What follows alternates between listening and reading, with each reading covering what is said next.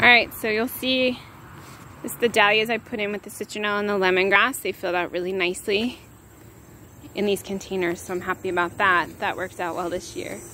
This is the cattle panel. So we tried to put baby tomatoes that we found that were volunteers. But you can see like they're just struggling. And even last year my tomatoes were struggling. So I read that if you had blight, you have to wait 3 years to plant tomatoes in the same area again. So we will not be planting tomatoes here for the next few years. And you'll see where the tags are where I ripped tomatoes out.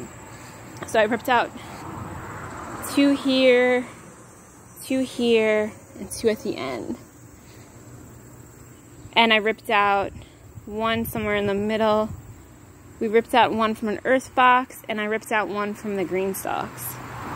And even like the basil got this spittle bug on it. It looked like spit, which I had last year on some things.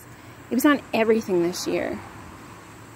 I did plant seeds in the green stalks. What happened here? I'm already losing stuff. But the green stalks got blight.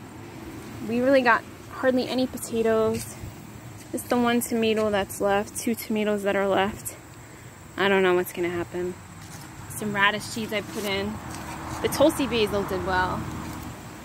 It seems like the herbs did really well in here, but like the potatoes did not do well. There's some peas I did. Some radish, they look kind of leggy. I don't know what's gonna happen. Again, this was like an experiment, so time will tell. Got some string beans started, some calendula that seeded itself, some kale. So I'm hoping that that stuff does a little bit better. We'll see. Keep me updated on what you guys harvested this year. And that's it for today. Signing off.